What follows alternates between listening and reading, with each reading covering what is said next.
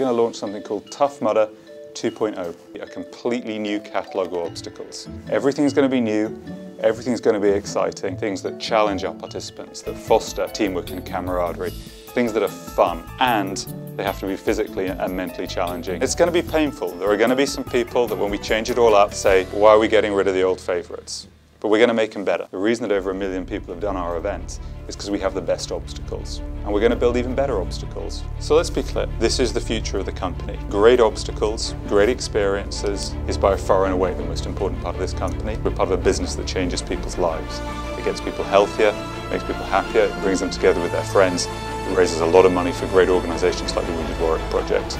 And the work that you're part of is the most important part of all of that. You have your marching orders. It's going to be fun, but it's going to be a long road as well. Get to work. Thanks. All right, Thanks, guys. Thanks, Will. All right, guys. I'm not sure anybody actually understands what this means across the full menu of obstacles. It's a lot of changes, which is great, but that's a lot of work. And if we get it right, it can really move the ball forward.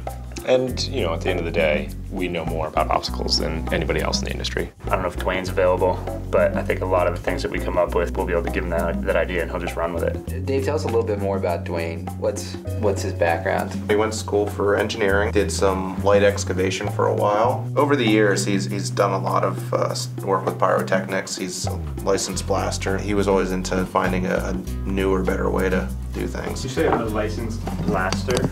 Yeah. Does he have any property up around where he lives? Yeah, he's got a few acres up there on the side of the hill. You think Dwayne could help us out on this? Yeah, I'll give him a call. Realistically, if we don't get this right, we don't have a lot of time to pivot and get ready for 2015. Let's go.